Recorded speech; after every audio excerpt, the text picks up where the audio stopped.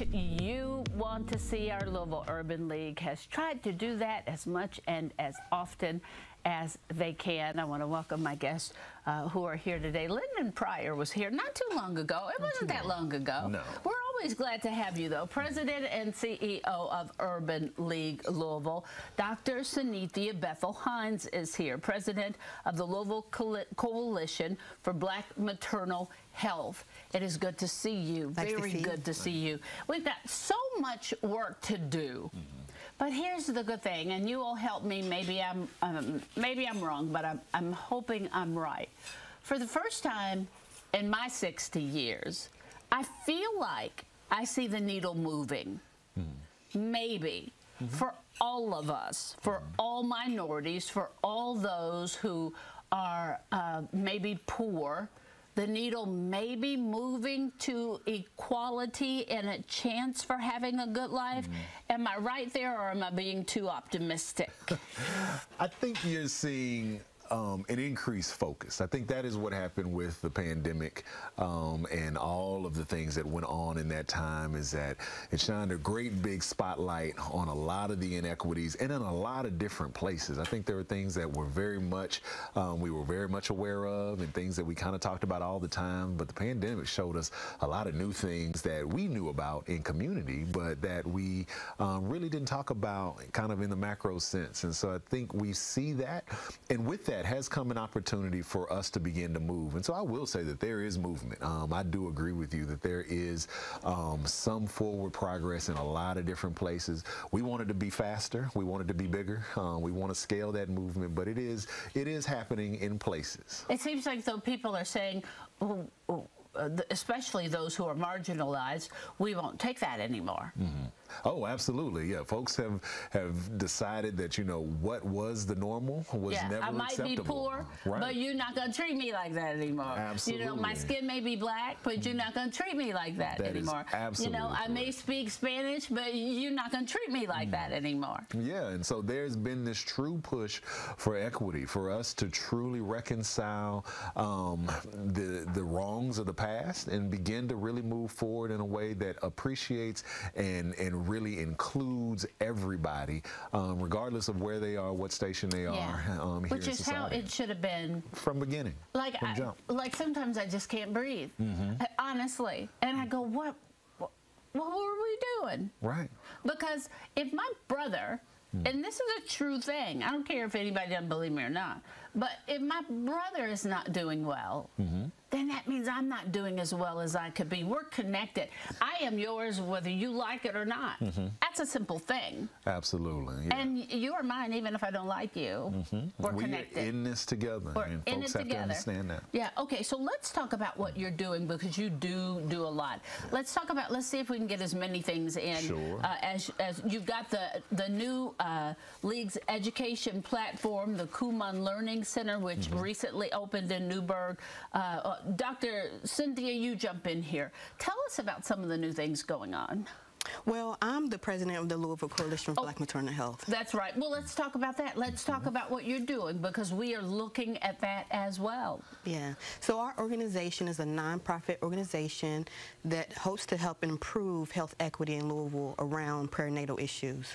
So we've got a lot of work to do there. Why is it that when we talk about those prenatal issues, number one, black women die more, black women have more problems, black women get less care?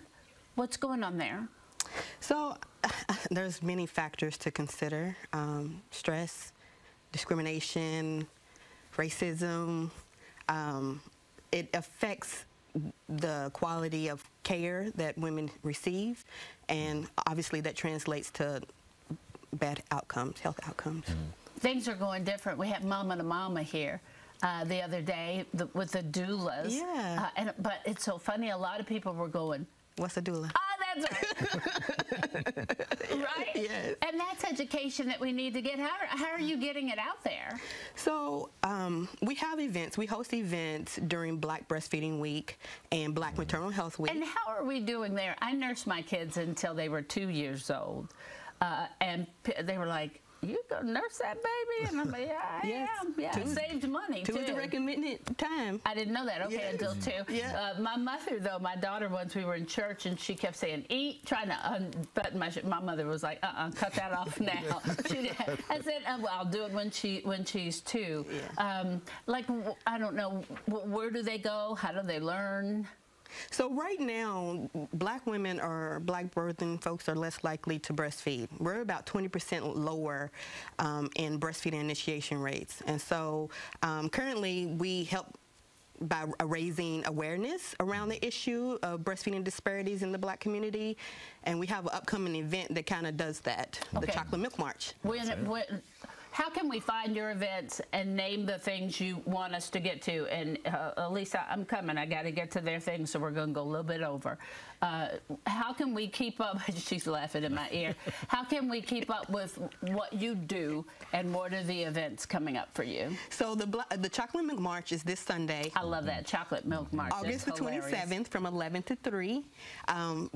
It is open to the community, but the race is $25 per person. The event's free to the community. And we kind of, we have a scholarship that we provide for individuals to increase representation for lactation support. You can find the race on our website, cbhmhlu.org, or at Facebook at the same name, or you can go to Run Sign Up and Google Chocolate Milk March. All right. And if we want to keep up with the Louisville Coalition for Black Maternal Health, that is the website that we use as well. Yep. Okay, keep that up. That is the march that they're doing, August 27th. Lyndon, for you all always stay busy. Yes. I mean, somebody called me the other day for expungement, and they were like, what do I do? And I said, oh, wait a minute, I don't know all the steps, but call the Louisville Urban League, and they can probably tell you what to do. You all are also working, trying to do your best, doing things with education. Talk about that. Sure, and I just want to say that we are sponsoring a sponsor for the Chocolate Milk March, and so we're excited to be a part of that most important work. But yeah, in the realm of education, school just started, and so we are still doing high dosage intensive tutoring out of school, and so we are doing that for K through 12 JCPS students through 2 mechanisms. One, you can sign up to go to one of the Kumon facilities. The Louisville Urban League is a partner for the Kumon facility in Newburgh, but there are other locations around the city, but we are paying for that for families to go because we want to stop learning loss and we want to close the achievement gap. But then we also are offering free ACT prep tutoring for high school students as well, and so we're doing that free of charge. We know that that is an important exam for students looking to go to college, and so it is remarkable. We're seeing great results from our ACT prep. Our students are now testing above the national average after only a few weeks of being in there, and so we are strongly encouraging people to get involved in those. Get your kids engaged in that high dosage intensive tutoring. It is a must for our kids. We have 2 large gaps among our students in JCPS, and we want to do our part to help close those. All right. To find out about the Learning Center and tutoring, where do they go? You can go straight to the Louisville Urban League's website, so LUL.org, and then go to the education page, and you can sign up right there. All right, Dr. Cynethia, we want to make sure that we didn't forget anything with you. We've got the Chocolate Milk March. That is going to be Sunday, August 27th, 11 to 3. At the Norton Healthcare and Sports and Learning Center. You all know where that is. That's at 3029 West Muhammad Ali. Did we forget anything else? No, I just, want everybody to kind of think about the issues and come to the table and have a conversation. I think it's really important that we talk about it. All right.